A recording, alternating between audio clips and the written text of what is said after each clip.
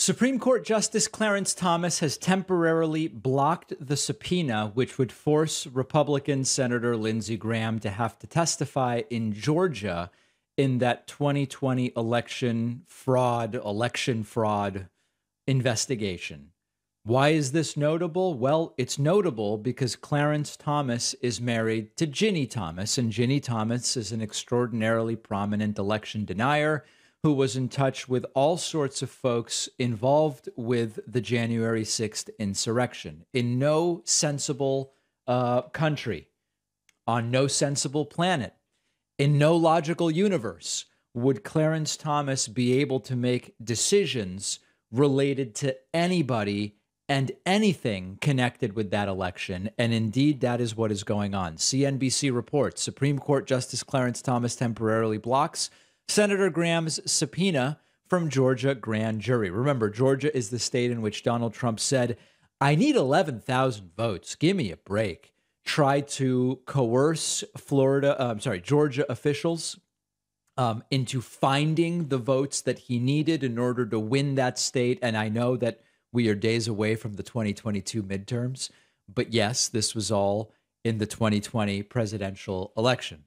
The CNBC article adding, the Fulton County grand jury investigating possible criminal interference in the 2020 election in the state by former President Trump and allies, including Graham.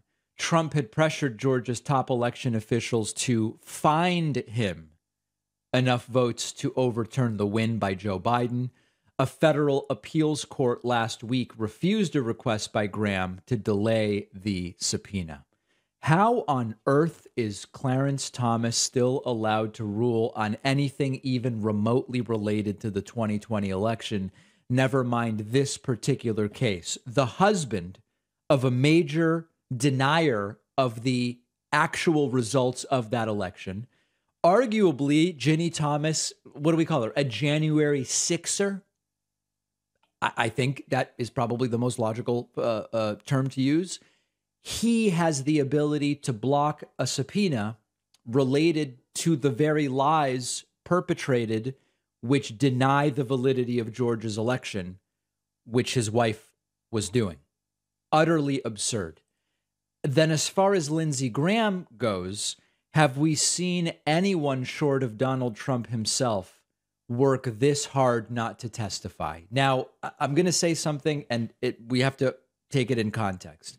What happened to if you're innocent, you have nothing to worry about? Now, listen, I understand, and I know many of you understand, that it makes sense to get a lawyer if you can afford one.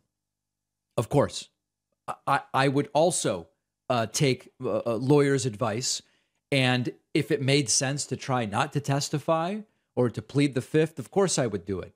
But it is this very same right wing that has insisted previously, if you're innocent, you should have nothing to hide. You should have no reason to plead the fifth. You should have no reason to try to ignore or get out of responding to a subpoena.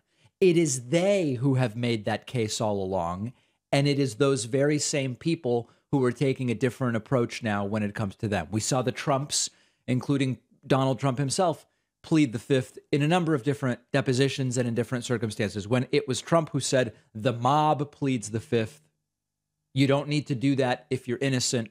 All of Hillary's people who pled the fifth clearly are guilty because pleading the fifth is a sign of guilt. Now they're doing it. And so, of course, reasonable people understand.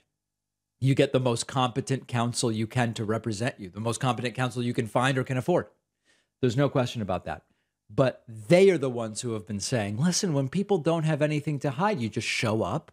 You say what you know, and that's it. Now, if you confront them with that now, they would say, no. But, sir, that applies in normal situations. These are partisan witch hunts meant to get around the proper use of the justice system to weaponize that very justice. And so these are extenuating circumstances where, of course, if this was a normal situation, we would just testify. We would never plead the fifth.